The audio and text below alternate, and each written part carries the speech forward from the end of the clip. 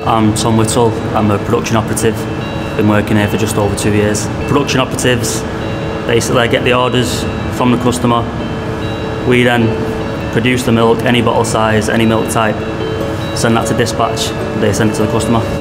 I joined Müller because I knew a lot of people that worked here before, said good things about the place. I know it's a big company and I know there's plenty of opportunities to progress. There's a real good team spirit in our team, everyone's really close, get along really well, and we drive each other. The management give us good feedback, help drive our performance, tell us where we need to be and what we're not doing or what we are doing well. We have good job security because it's such a big company, and we have plenty of opportunities to progress through the grades and through different types of jobs. We've got a really big operation in Manchester, from where we work in production to dispatch. We have the depot on site, and obviously we have all the planning team and now permanently in Manchester as well, so it's a really big operation on site.